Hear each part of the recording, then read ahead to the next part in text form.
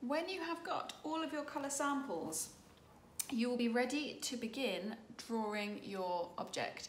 Now, do spend some time figuring out which is the most interesting way to position it, so that it is a shape that is going to provide you with lots of tone and texture and detail. And once you have found a position that you like, it's a good idea to take a photograph so that if you need to work on it in the future and you do not have the object in front of you, you can continue working. Also, you can remember exactly how to position it next time you work from the object. So once it is positioned, I'm going to do a pencil outline of the object, and I'm going to put in only outlines. I will not be shading or adding tone at this point, just the lines of the object.